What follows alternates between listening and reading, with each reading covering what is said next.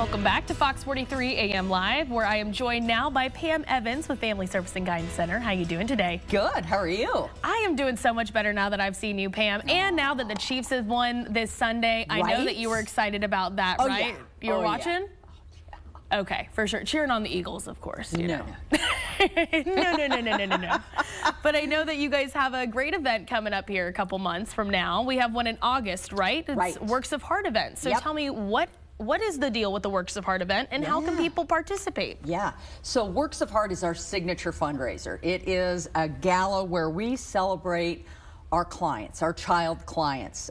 They are in the spotlight. They're the stars. It is an important fundraiser for us, and we just wanted to get the word out early. Wonderful, because we're moving the event earlier in the month. This year it will be on a Saturday, which is kind of new, August 5th, and starts at 5:30. And at a new venue.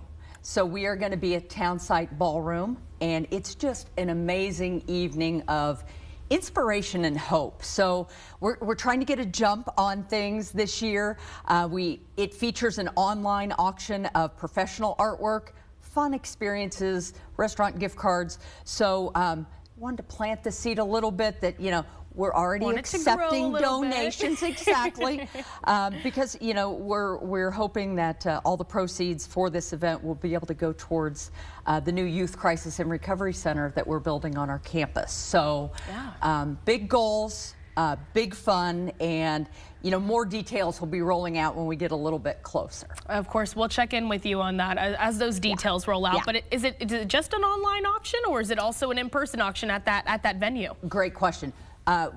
We cover all best of both worlds, because we do have an online auction that anyone can bid on and participate in, and then the live auction is for the in-person guests. We'll probably have about 275 guests. It's quite a number, though. It is. It's a nice number, and there will be a limited number of tickets available. So fun for everybody in one way, shape, or form.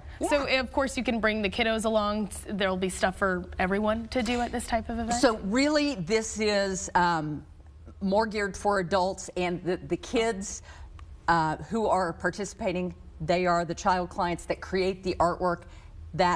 Those pieces are auctioned off live. And watching the kids' faces as those bids go up, they're like, I created a masterpiece. I created a masterpiece, and they're celebrating me for just who I am. Such an amazing confidence builder for our kids. It's just Man, I wish someone would have done that for me when I was younger. I mean, I would have actually thought my stick figures were good. See, maybe that's for the best, though, that nobody told me that. That nobody said that they were okay. But and that's all I can do, stick figures. So these kids are so wonderful. It's amazing. And that they're giving that outlet to you know, that many people in the community are able to see them, and that's such a great spotlight to have on them. And I'm sure that they love that. And I know that you guys also have, of course, it's a new month, a new year. We have a new Real World Parenting, you know, Real World Series topic that we got coming out this month. This month is about the caregivers. Focusing more on the mental health of those caregivers, right? So kind of get more into what you guys are going to be tackling with that topic. So we actually switched up the name of the series. No big deal. Ask a Child Therapist is we did go over that. I'm just so used to it. It's all good. I know. but you're right. February, this month's topic is self-care for parents and caregivers. It is hard enough raising a child. We're like, okay, we need to really talk about and give tips and recommendations for how do parents and caregivers take care of themselves, because that just helps the parenting side, eases that a little bit. Yes, it helps, you know, if you're caring for yourself, you can then care for others. You can't take care of someone else if you're not taking care of yourself first. Spot on. So Spot on. I mean, I think it's wonderful that you guys are, of course, we every month talk about different things that the parents can learn to do for their kids, but I think it's so wonderful you guys are now, you know, switching it around and kind of like, hey, let's focus on you for a little bit here, you know? So I think that's great. And, you know, one important thing that I just encourage your viewers to send us your questions. You know, we want to answer parents' questions.